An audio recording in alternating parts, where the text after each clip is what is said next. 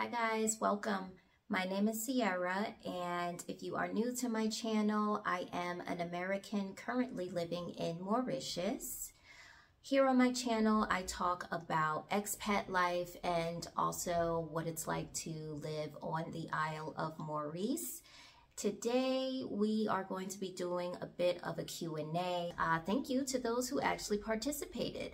So without further ado, let's go ahead and get into your questions for today. The first question is, how did you decide on moving to Mauritius? This question or this answer is rather a bit of a process. I'm going to say about 3 to 4 years ago. I was doing some research on Africa and I started learning about different African islands. Now, coming from the United States, we don't really get to see many African islands depicted on television. So I was really intrigued by this and I wanted to find out more. And I came across a young lady's blog and she was talking about what it was like to live in Mauritius as an expat. And from that point, I just continued to keep it on my radar. Fast forward, I was living in Washington, D.C., living my best life. And then one day I received an article recommendation from Google about different digital nomad visas, and Mauritius was on the list. And the visa was free. That was easy. Ever since I saw that, it became a goal. Next question.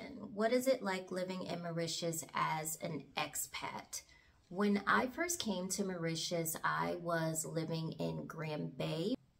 This particular area is really a bit of a tourist spot. Lots of tours, lots of taxis, beautiful beaches. But for me, it just really didn't give me what I thought was an authentic Mauritian experience. So about a month ago, I relocated to the center of the island. And here it is more city-like. There's a train, there's a bus station, plenty of taxis, and there's really large supermarkets, big malls. I do feel like this option is more befitting for me, but the great part about coming here as an expat is that there are different locations throughout the island, different lifestyles, different vibes, and there seems to be something for everyone. What are your plans after Mauritius? You guys, I get this question quite a lot. And I'll try to help you understand from my point of view.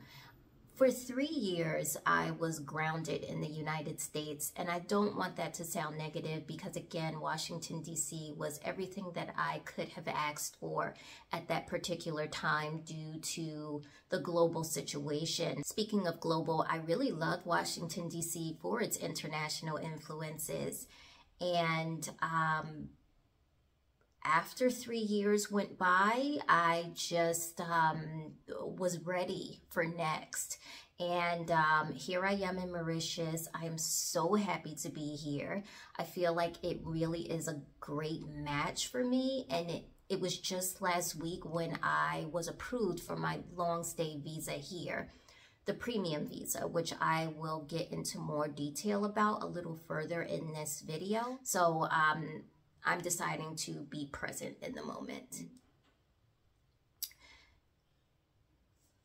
A few moments later. Oops, my earring, sorry. Okay, next question. Does Mauritius have food options for those that have allergies or follow a vegan, vegetarian, or gluten-free lifestyle? The short answer is yes. The long answer is if you are looking for a whole foods experience, you're gonna have to work for it a little bit. Come on now, dog. Come on, man. The main types of foods here, I think I would say would be Indian or Eastern Asian, Chinese in specific, which are all really great foods. But if you, like myself, have a gluten allergy or a dairy allergy, things can get a little bit tricky. If this is the case for you, my first advice would be whenever you are looking for an accommodation, you must get one that has a fully equipped kitchen. Many of the accommodations here, if you're doing like an Airbnb, for example, will come with a microwave. You need to ask the host if it is an actual microwave or a conventional oven where you can actually bake something. They may have a hot plate. These are the questions that you need to ask, and you need to be prepared. There are some special grocery stores throughout the island where you can shop and get like your gluten-free items, vegetarian, vegan, but again, you would need to be able to cook these. So you need to ask these questions ahead of time. And just know that if you come here and you want to stay long-term, you will have some of these shops where you can get your items, but you might need to be a little bit more strategic and resourceful about it, as opposed to thinking that you're just going to be able to go into one of these shops and get everything that you need all at one time. How is fishing? Here in Mauritius and living on the beautiful Indian Ocean, there are many beautiful and unique types of fish. You can go to a local market, for example. Many exotic types of fish here. Even if you went to the supermarket, for example, you can have some frozen options to choose from, and some will actually be imported from nearby countries like Madagascar, which I think when you are coming from a really far away place like America, just being able to try any of these, I think it's a really great experience. It wasn't until I came to Mauritius that I became hooked on hockey and breadfruit. Back in the Caribbean, which if you guys don't know is very close to the United States, hockey and breadfruit is quite a common dish. It wasn't until I came here that I was able to try that. So I'm a little late to the party, but I am obsessed. Are there Christian houses of worship? Yes. If you saw my video about the history of Mauritius, then you know that the island is very diverse. And with that comes a multitude of different religious practices. I find it really similar to the United States in as much as like right down the street from me, there's a church, and not too far from that is a mosque, and I hear the call to prayer throughout the day. There are other people that practice Buddhism here. There's quite a mix of different religions here, but if you are a Christian and you were curious about if there were churches here to attend, please know that there are. Is the water safe to drink? I've heard from Mauritians that it is, but if you are a sensitive person, you probably shouldn't drink tap water in general. There are lots of bottled water brands here. Some of them are Mauritian, some of them are imported, and they come in a variety of different prices.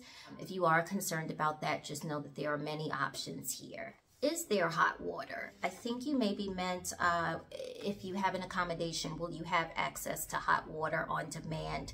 Yes, there are some locations on the island where you may have to press a button and then wait for the boiler to start to get the water hot. But in many of the accommodations, it's something that just kind of happens on demand. How receptive are the natives to interacting with foreigners? In my opinion, majority of Mauritians are extremely welcoming. Also, a lot of times they assume that I am Mauritian, especially when my hair is in its curly state, and they physically look very shocked when I start to speak and they realize that that is not the case. What? Some of them are a little bit more persistent and in disbelief, and then that's when I gotta, you know, be like, bruh. But they are very welcoming people, and just know, again, going back to the diversity of the island, it seems to be a place for everyone and welcoming in that aspect. Is maneuvering around the city easy? In the center of the island where I live now, I have many efficient modes of transportation near me. I live next to a bus station and the train, which I refer to as the light rail. If you go to some of the other locations on the island, for example, the East Coast, I don't believe that the train goes that far at this particular time, but there are buses there and taxis. And then if you go to the South, I heard that it's better to rent a car there. They may have some buses as well. The island, again, is very different depending on what location you go to. But if you just do some research ahead of time, I'm pretty sure that you'll be able to find something that suits your personality in particular. How is the internet? When I first came to Mauritius, I knew I was coming here as a remote worker. So if you are from the United States, then you're probably familiar with this device here. It's a soulless device. I was a customer of this company for many years throughout my travels. And then the original soulless that I had stopped working because it wasn't equipped for 5G. So I upgraded and thought that I would be able to use the product here in Mauritius, but when I touched down, I was horrified to find out that it did not work, despite Mauritius being one of the applicable countries on their website. I did many calls and emails back and forth with customer service. They tried to help me troubleshoot. I went to different locations throughout the island to see if it would catch, but it never did. And as far as compensation is concerned, they just offered me free day passes that I could not use. But all was not lost. I was able to go to Mtel, which is a really popular internet provider here on the island. And they offered me this device which can connect laptops and cell phones. And I was able to work by just paying like a prepaid price. I don't think I spent over $22 per month to use this, and I can use it in the house or when I'm out and about. It really was a lifesaver.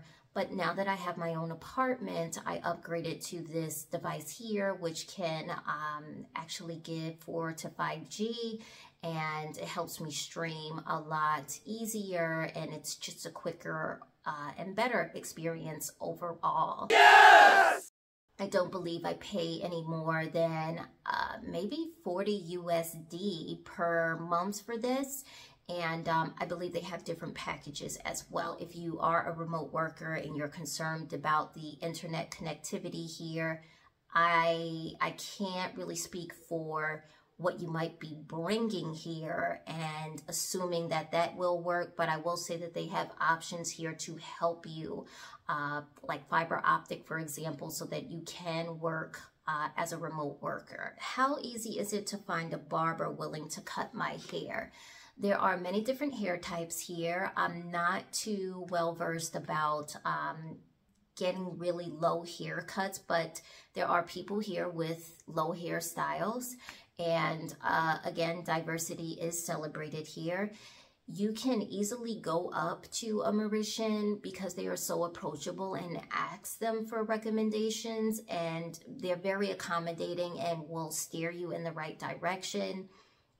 I, for example, have 4C curly hair, so I'm not quite sure how I feel about having someone style that type of hair in its natural state.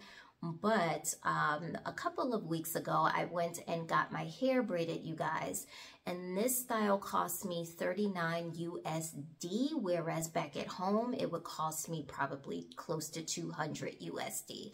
So not only are they equipped to handle different hairstyles here, it's pretty economical depending on where you're coming from in the world. What is the weather like? That actually varies. So right now we're in the winter season here in Mauritius, and in the center of the island where I live, it can get pretty cool. I specifically remember being on the East Coast and it being very, very humid despite it being winter time. And when I moved to the center of the island, I got here around the evening and I saw people in hoodies walking around, and that was a bit of a shock. But just to kind of give you an example of how the weather can change depending on where you're going, and it can be a drastic change. At nighttime here, the weather has gotten as low as like maybe 65 degrees Fahrenheit, which is pretty comfortable considering that it's winter. And during the days, it can get maybe to the early 80s, mid 80s. Overall, for it to be winter, you guys, I have no complaints, and I have a gorgeous mountain drop to look at, and it's just great vibes. All right, you guys, how can I live in Mauritius? This is the final question. I will say that there are many different visas that you can use as a foreigner to stay in Mauritius long term. In particular, I will elaborate on the premium visa. This is the visa that I received, and it is free and it's for remote workers. So that means you need to be able to prove that you are a remote worker when you are filling out the application online. You also need to be able to prove that you make a minimum of 1,500 USD per month. And there are some other application materials, but for the most part, I think they make it pretty easy, you guys. You upload everything online as far as what they're asking for. And it took me only a month to receive a response back. I feel like I'm exactly where I'm supposed to be. And I'm so excited to see what's coming up this year in Mauritius and to bring you guys along with me on this wonderful journey after being bound for 3 years. But if you have any suggestions or anything that you want to see in particular from my part of the world, please continue to keep the suggestions coming.